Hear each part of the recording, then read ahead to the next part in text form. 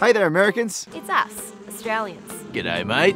All 23 million of us got together to say, Americans, we're worried about you. We're terrified for you. Because with what we hear about gun violence in America, we hate to say it, but you Americans live in the scariest place on earth. Which is insane, because we live in Australia. Have you even heard about Australia? Our ecosystem was clearly designed by the devil. We've got 3 kinds of man-eating sharks. Poisonous octopuses. Snails with venom so toxic there's no antidote. And all that's just our oceans. Crikey, mate. You ever seen a firewhirl? Because we have those. Every day. Everywhere. But the things we read about America... Like that there are more guns in America than there are Americans. Or that more than 60% of gun deaths in America are by suicide. Or that America had 994 mass shootings in a 1,004-day period. And that was after Sandy Hook. That's 994 shootings with at least 4 victims apiece. Look it up. Fair dinkum, mate. We couldn't get used to danger like that.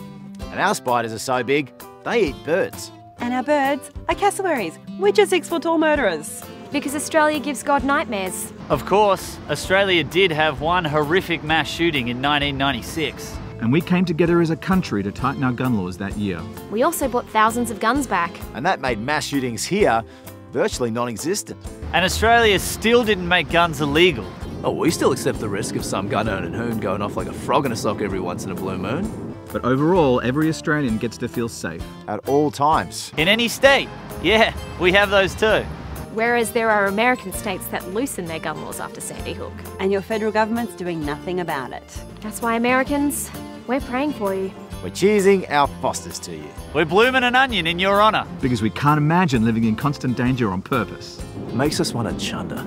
And if you think your American gun laws work... If you think that having more American gun deaths since 1968 than American battlefield deaths in all your historical wars is normal...